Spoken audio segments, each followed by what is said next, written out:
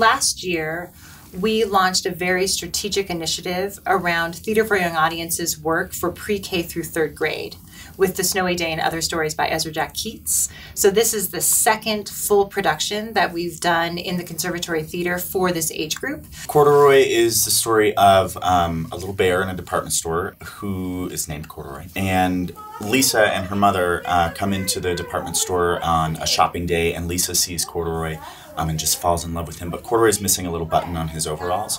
So Lisa's mother says, no, that bear is broken, that bear's no good, you don't need to waste your money and time on that bear. Corduroy thinks, there's something wrong with me. I need to go find my button so that I can have a friend. So at night, Corduroy explores the department store in search of something to sort of complete him so that someone will want to be his friend.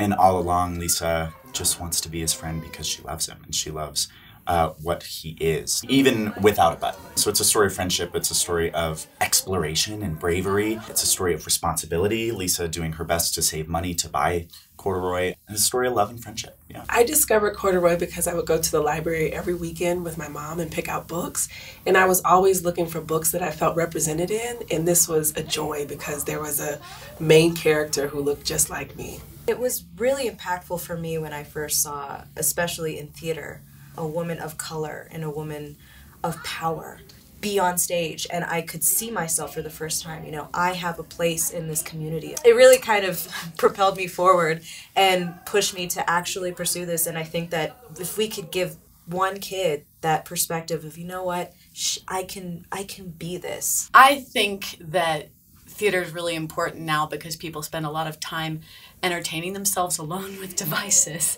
and especially kids with iPads, and it's exciting to have people all in the room together laughing. I think the earlier you can expose children to the magic of theater, the better. It's a great joy to be able to tell this story to kindergartners, right? As they're first starting school and figuring out relationships and figuring out how to work with a teacher. It just feels like such a crucial moment. Everybody should have access to this. Being able to bring Title I schools in who might not be able to afford to see shows on a regular basis, giving them the access to say, yes, this is for you. It's not just for these people, it's for everybody. The great thing that's happening around our Theater for Young Audiences work is that it's in the theater and also around the theater. There's curriculum that teachers receive and books that teachers receive prior to coming to see the show.